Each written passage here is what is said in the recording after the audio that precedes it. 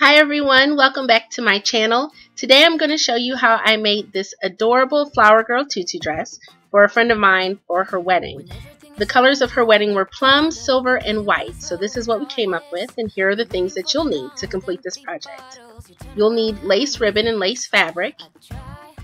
You'll need artificial flowers. You'll need tulle, quite a bit of tulle also.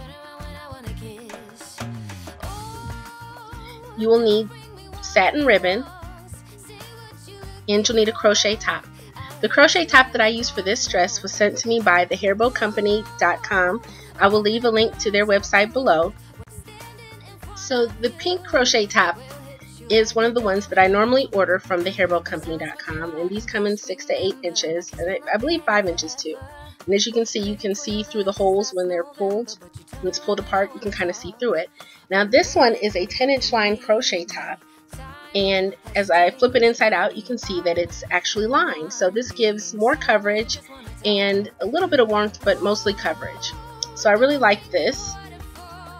As you can see, I can still access the holes so that I can apply tulle just like I do with the other crochet tops. And what I liked best about this was that it was so much bigger than the 6 or 8 inch. I believe the one I just put on the mannequin is 8 inch, and this is the 10-inch line top. And you can see how much bigger it is. This would definitely fit size 8 comfortably. In fact, this dress was made in a size 7/8. And you can just see it compared to the top that I normally buy. So this is great for bigger girls. Probably would fit comfortably up to a size 10 youth.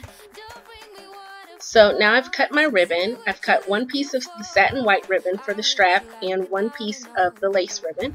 And I've cut those to my desired length. And now I'm just applying them just like we normally do on this channel. What's different today is because this is a flower girl dress, I want it to be a little more sturdy and look a little more professional. So what I did, instead of gluing, I sewed across with my sewing machine. But if you don't sew, you can definitely use the hot glue gun just like we do in all the other tutorials on this channel. So now that I've applied the straps, I'm just placing the bodice back on the mannequin and pulling all 4 straps behind the dress, and I'm kind of rolling the ribbon together so it's easier to stick into the little holes in the back, but I'm just going to lace it through the back of the dress.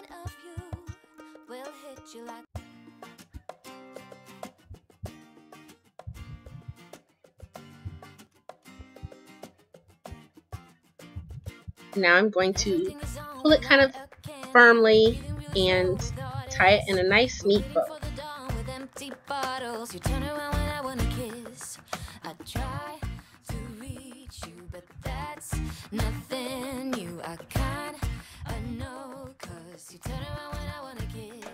And so next I rolled out my tulle and I cut it to my desired length, and I'm just applying 2 pieces at a time to the bottom of the bodice.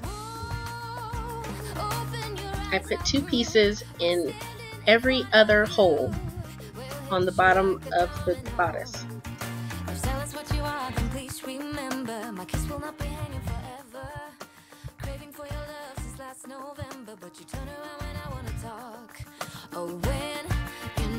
And so now I'm applying just a hint of color.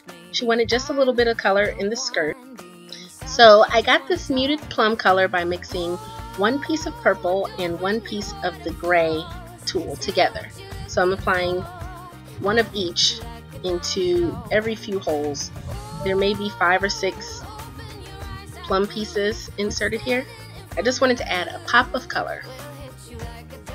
And that's on the second row. So I'm finishing the second row off by adding 2 pieces of white tulle on that same row, kind of making it every other hole. And so that's what that row looks like. Now for the third and final row, I'm applying 1 piece of white tulle into each hole on this top layer. So this is the 3rd layer and it's the top layer. And I just applied 1 piece at a time because that made the dress full enough, and I didn't want big heavy knots at the top of the dress. I just went around and around, and that's what it looks like.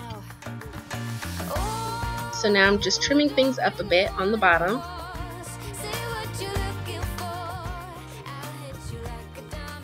And I'm just kind of eyeballing this. This part is really tricky because the more you cut, the more the tool hangs down. But just trying to make it a little bit neater. Here's the before, and here's after the trimming. Now we're going to add some lace to this dress. So I've got my lace fabric down here, and I'm cutting it in about 4.5 inch strips.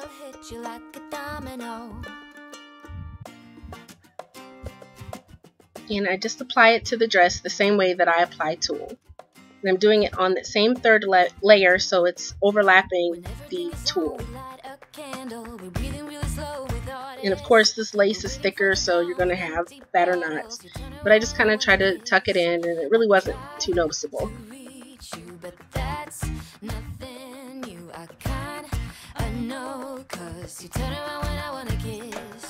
So there's one piece, and here's all the pieces. It came out so pretty. So now I'm just pulling some of that plum color to the forefront so that you can actually see it. And when the flower girl is wearing the dress and there's movement, you'll be able to see just hints of purple as she moves around. But for pictures, I'm just pulling it to the front. Now we've got our ribbon, and after I purchased, I really liked the color of this ribbon, but it wasn't wide enough. So what I did was I made, instead of just a ribbon tie, I kind of made a sash by sewing these 3 pieces together. And if you don't have a sewing machine or you don't sew, you can absolutely use glue. I wouldn't recommend the glue gun like I normally do, but maybe the E6000 or a fabric glue, a heavy duty fabric glue should work just fine. So I'm just tying the sash around the dress. Now on the wedding day you would want to tie it in a knot, but since I'm going to be taking this off, I didn't want the ribbon to get all bent up. So I just folded it just once just to make sure it was laying how I wanted it to lay.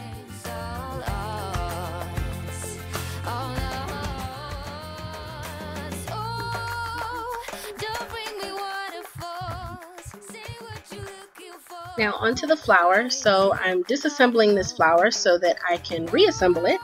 So when I disassemble it, I take all the plastic hard pieces out because you don't want it to be pokey, scratchy, and feel really stiff. And then I glue just the flower petals back together.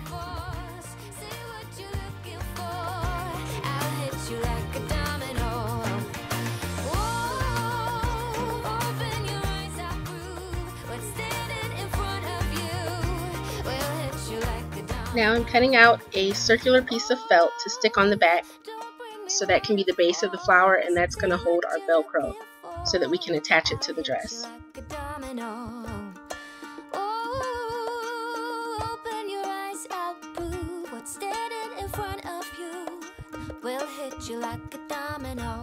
So I'm using Velcro. You can use regular Velcro from the fabric store. This is a 3M Velcro. It already has an adhesive back, but I don't trust that adhesive back for this. So I'm adding glue to that, just using my hot glue gun. And I'm sticking one side on the back of the flower. And the other piece I'm going to glue to a piece of felt just to make it smooth and pretty.